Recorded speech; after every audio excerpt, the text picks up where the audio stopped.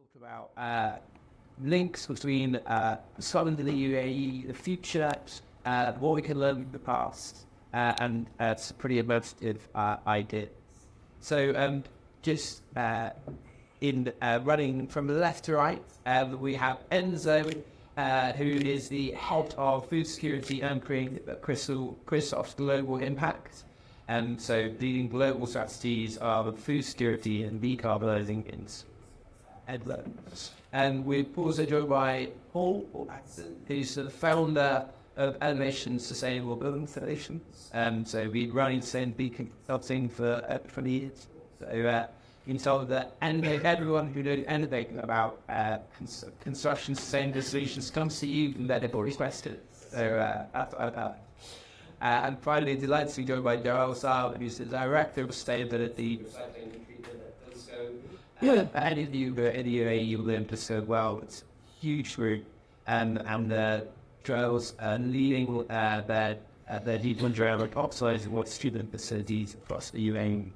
I'll be particularly biased, but it's my first job that I genuinely up was in waste and additional waste, and I've been wildly obsessed with it ever since. Anytime I get a chance to talk about waste, efficiency, recycling, energy to waste, any of those things, well, so I'm very glad to bring us to a distinguished panel. And we're going to move into questions. I've got a whole heap of them, so I will run through my questions. But I've been very glad no one in the audience have any questions for our panelists. So don't make this the Reuben show of questions. It will just go on and on. Please do think up your own questions, and then we can bring you in after I've had a chance to pick the brains of the panelists. I want to talk about Envisions with Paul. I was going to come to you first. Are you okay to paint a picture for me of what the future might look like if what we're seeing currently evolves and the current practices gain more prominence in UX? Yes, of course. That's a big projection question. We always set the scene as to what's been happening so far. So in this region specifically, we have been rebuilding regulations for many years now. There's been a lot of fantastic progress in terms of sustainability. What's kind of been lacking is a way to really help start designing our buildings, designing our real estate from the get-go, with energy and carbon front and centre.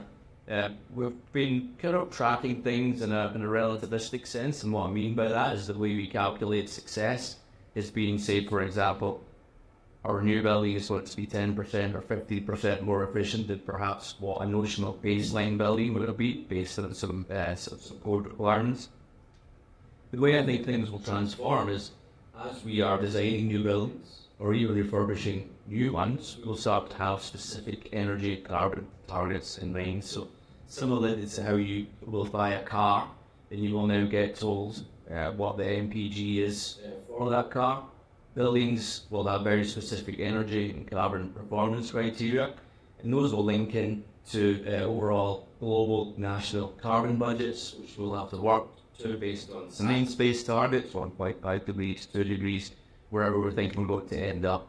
So that's the kind of transformation which I would like to see and which I would expect to see, because I can't see us achieving our net zero goals unless we start to move to that absolute energy and carbon insertion. Fantastic. Okay, that could have been a whole conversation around regulation and its role in industry, but we will move on and introduce the others first before we go down that rabbit hole. So, Joelle, I was going to come to you next, thinking particularly around waste management innovation in that space. How are you incorporating innovative waste management solutions into your strategies? And what do you think, with has really exciting technologies today, what do you think about the role of the future technologies in waste management? I'll start answering the second half of the question first. I think we cannot have a sustainable waste management without technology and without innovation. It's impossible. Dulsco has been in this part of the world for over 88 years now, and we couldn't have possibly made it if we weren't incorporating technologies and innovation throughout 3 years. It's really a crucial part of our strategy. In fact, as we do and develop our strategies and review them, we keep in mind that we have to be better today than we were yesterday, and there is no way to be better without involving new technologies and innovations. So I'll give you a few examples of what we do and now throughout the process of waste management. We have softwares that analyze data and allow us to optimize our collection routes so that we can reduce our emissions and carbon footprint. We have advanced sorting technologies in our facilities, recycling and treatment facilities, and some of them have AI that allow us to be efficient in our process. And we deploy sometimes smart bins that monitor stream levels of the bin to avoid unnecessary collection. So these are just few examples. So we use technologies to overcome the challenges of waste management, but also to minimize our environmental impact on shaping a sustainable future. There are so many technologies out there, obviously hard to know also with that's where to pick. So, and getting into that, how do you pick the right technologies? That could be the next line question. I mean, we're going to come to Enzo though. So, Enzo, I had the pleasure of visiting one of those facilities yesterday, and I walked around it with my mouth agape the entire time. So there's probably photos and media where I'm not from a very professional, which is just in awe of what they are achieving. The ambition and creativity that you're showing. So hats off to you. Could I ask you today, in the context of that work, of your wider work, how are you contributing or coming up with solutions that ensure food security, given what we're seeing around climate change, population growth, and born pressures of the system? How are you doing it? So, hello everybody. We at Reform, it's a global company with one of our partners, SSK Enterprises and CGI. We are focusing on interconnecting technologies on the field of food security and agriculture.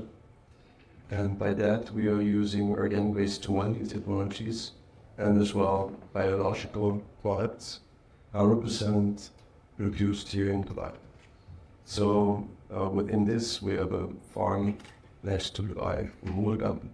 It's a desert farm, and actually we created a forest using these products made of waste, mostly organic waste. So we have an organic waste-to-energy technology. It's the social larvae, which is converting waste into water, nutrients, proteins for animal feed, and as well organic compost. So yes, we have systemologies that are interconnected, and you're very welcome to visit us. Do it, and do it. Go and see it in real life. Because it brings life. And it's really delicious. It's not pretty, so truly delicious. Okay, but we're going to keep circling around. So I'm going to come back to you, Paul, thinking about sort of sustainable property development. What sustainable practices are being integrated into the current and future development project? Talked a lot about data and representations from the companies.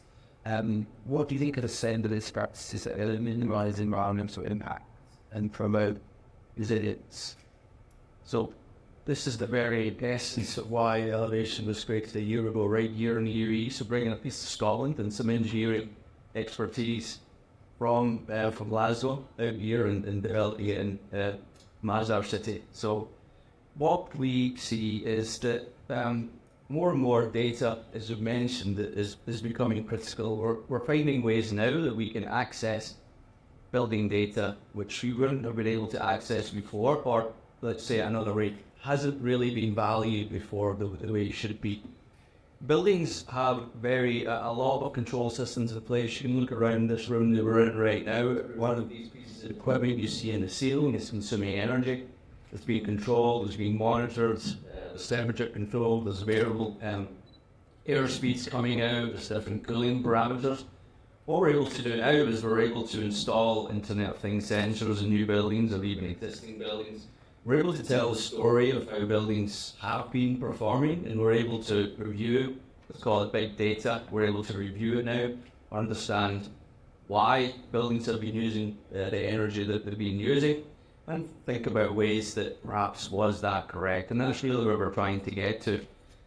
after a year, you've used X kilowatt hours of electricity, you've emitted X tons of carbon. Is that the right number? That's where we're trying to get to, because there is an answer to that, and the new analytical methodologies that we're able to build in at the design and the operational stage are the way to start to unlock that. So really, it is a big data question. It's being able to have engineering insights to understand the story of the data and help clients understand how much energy should they be using, what opportunities have they got to reduce it, and working through the process of going down that. What that helps us all do it is say for here we are just now, we've got carbon emissions of whatever it may be, but by the year 2050 that needs to be, let's say, zero for argument's sake, and that's the plan. We'll tweet it on. The other thing here, net zero buildings are becoming more and more commercially viable. Mazda City are developing a lot of net zero buildings. They just announced first net zero commercial office. They also announced a net zero mosque is under development that will be delivered in the next 1 to 2 years. How are they being done? Well, again, we're using data. We're simulating buildings from the very, very start, the very concept stage. We're defining how much energy that building should be using in an ideal scenario. And then we're working with designers and the contractors to make sure that that energy case, that energy story, is being told all the way through all the various stages, making sure that what's delivered at the end meets the very specific requirements. We're sizing renewables to do. So the technology is already in existence, the data is in existence. It's a case of using it and delivering on our targets. And in integrating that data into using it all with it. So that's a brilliant job. So thinking beyond, we talked about some of the innovations in recycling a minute. We moved beyond traditional recycling methods. What are the other novel technologies, innovation that's being used in waste reduction or in resource conservation? What do you see as the trends in that area in the industry? I think currently what we are focusing on is turning and treating raw material that can not only recycled into an alternative fuel and providing it to the cement industry so that they can use it as an alternative to coal, reducing again the emissions. So the alternative fuel is made out of waste that would usually go to landfill. So I think this is a really important topic that we're focusing on now.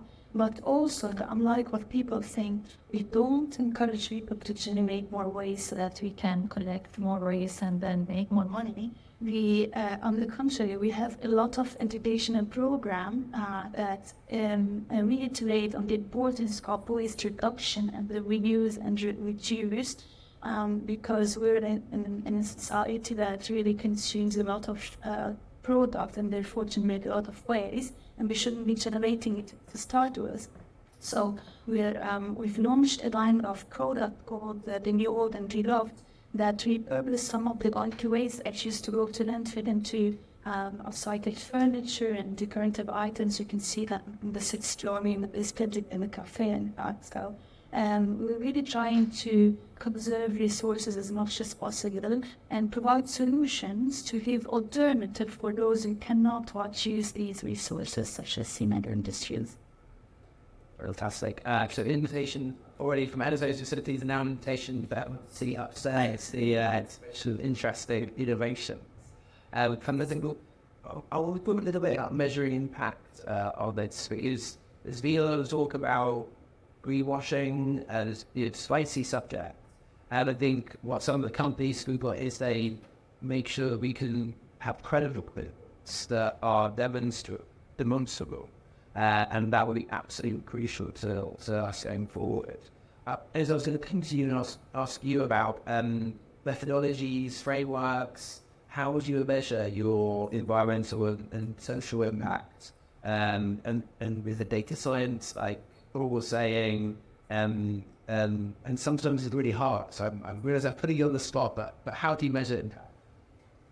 Actually, through all the technologies. So on one side we have IGS, so vertical farming tower and nursery.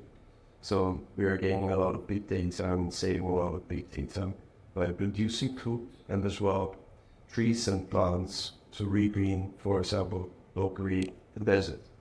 So in this process, we can gain a lot of data on one side, and it's the trivial, I would say that the trivial bottom line metrics as well, the one health metrics. So there are a lot of possibilities to gain data out of, I would say as well, when you work with farmers and stakeholders and clients, they are giving you the information as well. So by using sensors 24/7, real data, this is very comparable with science data as well, and you can combine this quite easily. Easy, right? Easy. That makes you do a lot Today it's more easy. I'm going to sleep easier tonight. Okay, good. I want to go back to the big picture before I maybe open it up to questions for the room. The fantastic things about some of the startup and scale-up companies that we've got is they've identified a problem and a solution, and they're taking that to market. Can you talk about the most significant challenges that you see in implementing, adopting, delivering sustainable practices? And just in case that feels really negative, talk about challenges, what do you see as the biggest opportunities as well? So I'd throw that out to any of you, because there's different sectors of the whole. From operational. So you see that a lot in the construction sector.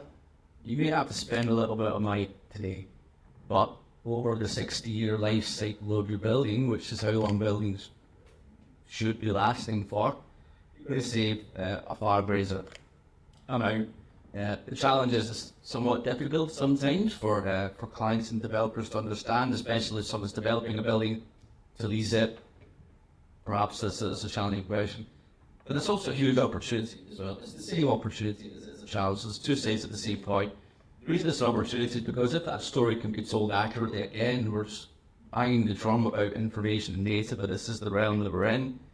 What we measure is what matters. If you can get the evidence, there's presentations earlier about having evidence that can give, they can tell the story and can make it clear what the benefits are, then those conversations can actually become quite easier. And if those conversations become easier, we will surely get closer towards our goals, because this is a life cycle question. This is short-term, immediate actions for long-term gains. There's so many analogies I can use. I do ultramarathons, it's the same thing. You've got to put the effort in now.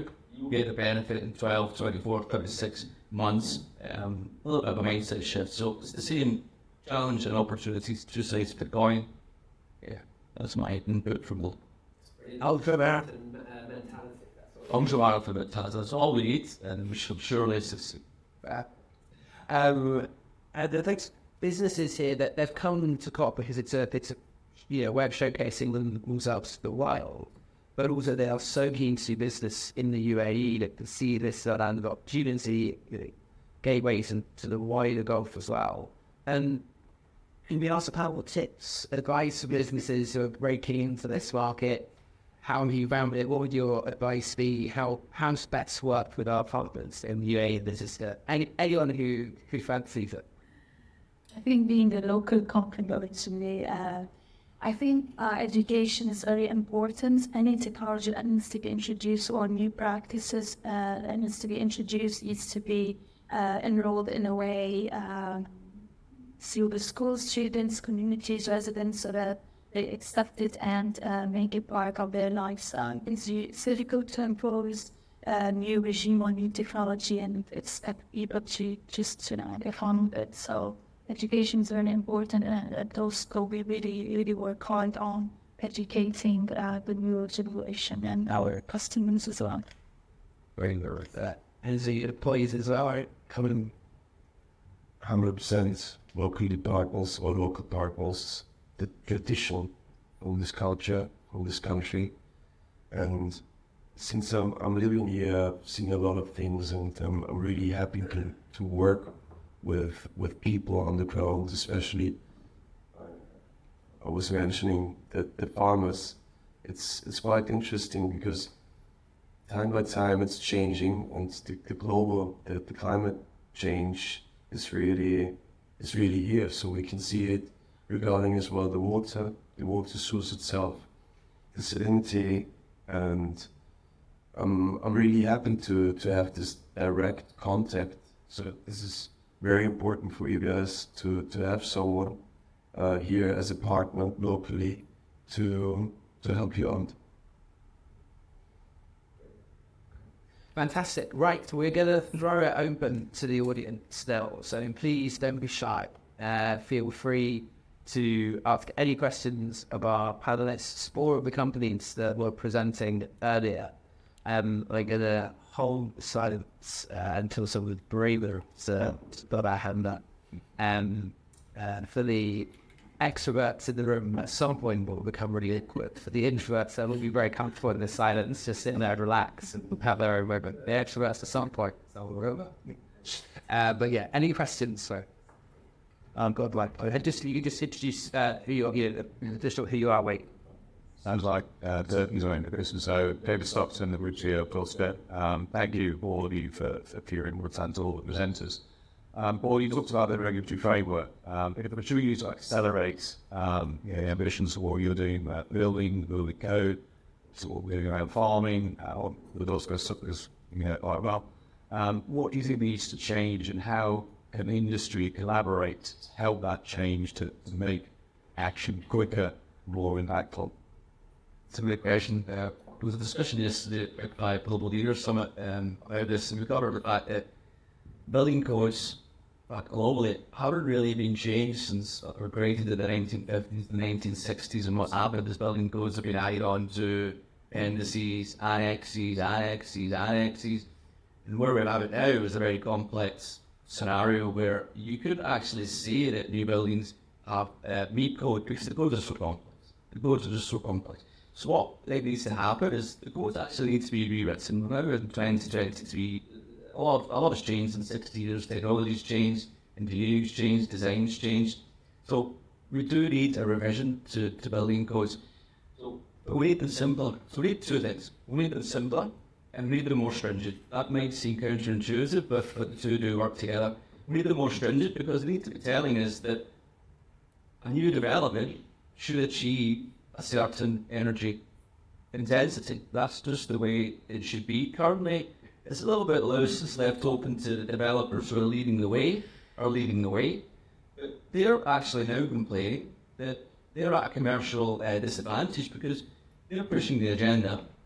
Maybe it costs them a little bit more, but no one else has to really push the agenda. They can still go with the status quo and things can still get built and things can still happen. So more stringency has to be applied. Another good quote, again, I'm leveraging some expertise from others that I got yesterday. A quote from Charlie Munger, it says, show the incentives and show the outcome.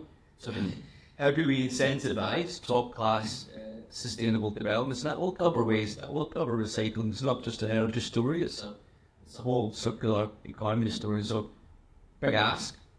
We need to revise the codes and we need to push ourselves harder to achieve more. One thing that we can do as industry, we can lobby for that. We can speak to BM, we can speak to Abu Dhabi municipality, we can, why not? We can band together and try and change things or push the agenda. It's Built Environment Day today at COP28, so who knows, maybe there's something cooking and someone else will come that will guide us all in our next steps. Absolutely. I think it's supposed to be a number of big reveals so far this week. So you never know something of something that. If we could come to any other questions, it's brilliant. Please fill it in. Thank you. All I have to is from Dubai Spark. Now the UAE has embarked on a journey to go to net zero, and that obviously means lots of things: green building, recycling. What kind of talent does the UAE need to have to be able to, support this journey? Do we need more engineers? Do we need more? What kind of talent gap, does this need to be addressed, and probably fortunate for universities like Harrington to address that as well? Big question. Right, folks, the skills agenda, and actually there was a panel this morning that was on that talked about the oil and gas industry and how transition to energy chemicals is much driven by the skills agenda as anything else, because they cannot get done without setting out a future path for people who want to work in going forward. So I think this is really top. So you also pick up the skills that need for the future and how the institutions Becoming net zero or carbon negative is something we need to think about a mindset change, or something like championing a mindset change. So this is education. This is like being open to, for example, waste to value. All these things which can actually gain value as well as knowledge. So I think we should work with the universities, with the schools, and show the younger people and the younger generations what we can actually do. Totally agree. What I would like to add is that we cannot reduce what we cannot measure. So everybody will start by measuring their carbon footprint so that they know where they're at and how, what's their roadmap to achieve net zero. Everybody's talking about net zero, and it seems like our topic now on who's actually doing something about it. That's a big question. At Dulsco, we started measuring our baseline, and we've done it for 2022. We have a roadmap for 2050, and it's a long journey. But if we work collectively with all the sectors, we can get there, but we have to measure it. Otherwise, can't chance. And as companies, partners, it's sounds experience, industry. Steve, when you've got a pipeline that you need, a lot of people are arriving with the right skills, and you have to work very hard with the feedstock that you get to not waste the value, but to kind of sell that into gold. So Enzo is looking in the market for, we do some LEED certification work, a lot of LEED OEM buildings, so going into existing buildings, baselining their energy waste, carbon performance and their air quality, telling clients that they're at a certain level, here's some improvement works, and here's where you can get to perhaps LEED Gold or LEED Platinum. This building here is LEED Gold. Very great achievement. So what's the market? I speak to some industry colleagues, and it seems that talent that can do that type of activity are kind of moving away from that type of activity and moving into the strategy space and the advisory space. So there's a movement into other parts of the industry, which is important. However, this is the call of action. Hashtag actionism, I think, is the one that we have. We have work to do, so we actually need to bring some of these people back and show the value of actually doing the stuff that we need to do, because again, back to COP28, we can't just keep talking about what we need to be doing. 1.5 becomes 2 degrees, becomes 2.5, becomes 3 degrees.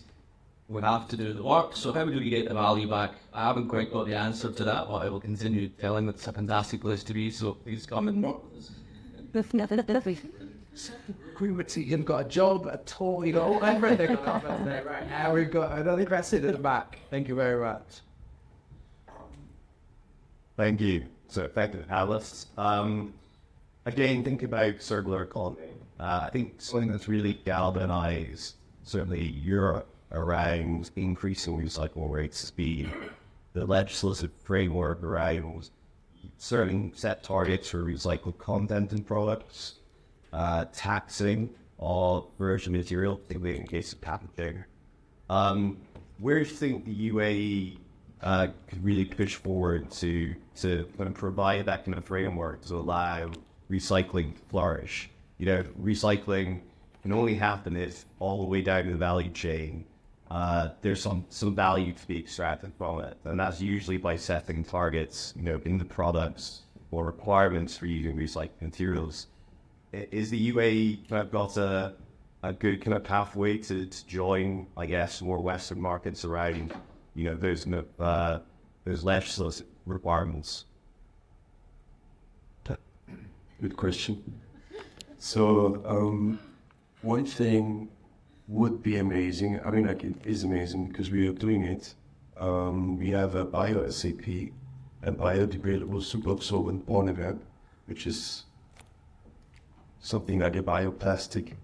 So you just throw it away. I mean, it's degrading.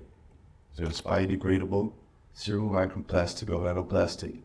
And I think that we should go into this direction using materials which are biodegradable somehow, in this case. So this is from my side, because we have this technology and we produced it, so yes.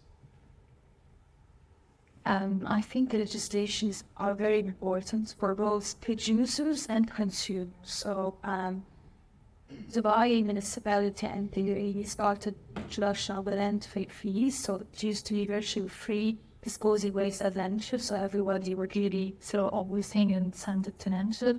With the introduction of the landfill fees, we've seen some changes in the mentality, and we're working closely with Dubai municipality on developing a new strategy now, revised and fresh one, that includes all the aspects of circular economy. We're hoping if this comes in place and gets implemented, things will move faster and change towards a more sustainable waste management in this part of the world. There's a lot of work to be done, and sadly, it's not a one-man show, so one waste management company cannot influence that. It has to be collective efforts, public and private. Thank you very much. And I think we saw in Scotland and in the UK the number of escalating tax created a value stream. So I think that the interesting role for regulation doesn't necessarily just have to be a cost or a burden. It can create value streams. For instance, things really more regulators see themselves as value creators as well. Folks, have we got any more questions? Yes, brilliant. There's one at the back. Question for Joelle. You make the point that to get any outcome, we need to measure things, and that you've done. Sorry, Toggles was in the way here, so click. We need to measure it to get any change. Okay, that's a pretty straightforward thing that we all get here. You said you've done your baselining activity, and lots of large organisations going through that now in terms of the Scope 1, 2, 3 obligations that they have. I'm interested in the number of data companies in here and sensor companies. Have you identified any shortfalls in the data that you need to be able to deliver that verification that you require? Great question. When we started measuring our carbon footprint, we started focusing on Scope 1 and 2, like every company does, and then we started including Scope 3. And as we started looking at Scope 3, we started seeing the gaps, because this includes all the supply chain that we are involved in, and our suppliers are involved in, and our customers are involved in, and traceability is not there yet. So I could go to supplier X and ask him for information. Whether this information is accurate or not, I cannot verify that. So third-party verifications come in place, but again, it's still work in progress. So measuring Scope 3, in my opinion, is the biggest challenge, covering all its aspects in the right and accurate role. Fantastic. Thank you very much. Folks, I'm going to come to the panel for their final kind of concluding remarks, and with kind of hashtag actionism, let's all get tattooed quickly, ringing in our ears. I just wanted to ask you for your final reflection. So your call to action, what do you want to see and how we could achieve that. So I'll come to you with that, just your final reflections or remarks. But just before I do that, and then I'll leave a little bit of time for us to do some networking through in the other room, which is down there on the left. Get some coffee. Heavy and dates to keep yourselves fortified. But there's just before we go to the final comments about any other final questions, don't die wondering. Fantastic. Okay, fantastic. So who wants to give us their final remarks, hashtag feminism? They keep me thinking about what's going on. Oh, there is a final question. Where it is, sorry. I actually think you're about to answer the question I was going to ask. It's around what each of the panel members, what one action to come out COP28 would you be looking on? That's brilliant. That's what you're about to answer. Okay, fantastic. Who will go first? So. I think back to the topic of today, innovation and technology. For us to be able in the waste sector to implement the technology, we need, as I said, collaboration. So people must start celebrating at source. That's not all for action today. We all get either, or not all, most of us get lazy and think we cannot recycle. We don't have the infrastructure. We don't know where to take our waste. So there are solutions. We can do something with you. There are a lot of options. Ask the questions. And I think this is the key message for today's sort of simulation from our side, so that technologies are effective. And to maybe a question, I hope from COP28 we get new policies that are in favor of reducing carbon footprint of all sectors within the UAE. For me, it's about carbon. I mentioned earlier, science-based targets. There's a carbon budget. So I'd like to see a mandate. All new projects have to have a life cycle carbon analysis. Currently, is left to choice. If you go to the lead, if you go to Estama, if you go to Wagner Building, you can choose to do this. I think it should be mandated. And then we can figure out how we use all that information. But at the very least, we need to start collecting all that data. For me, it's the One Health strategy. So I don't know if you're aware of the One Health strategy, but it's about healthy soil, making healthy plants, making healthy human being with animals, and a healthy environment. So this is very important to stick and to actually connect science with technology and creative people, so we can manage these targets and goals. And yes, I'm quite sure that we can do this, but we need to stick together. Said where everything, so on that note of optimism, we've got to sort it, manage it, and then we'll get to a healthier planet. So that's a fantastic note for us to finish on. Huge thanks to our panelists and to all of the companies that presented today. There is some really good connections to be made from folks in the room, so we'd really appreciate everyone heading on down, grabbing a cuppa and making those connections. And just say huge thank you to Joelle, Paul and Enzo. It's been an absolute pleasure to have you on the panel, so thank you so much for it.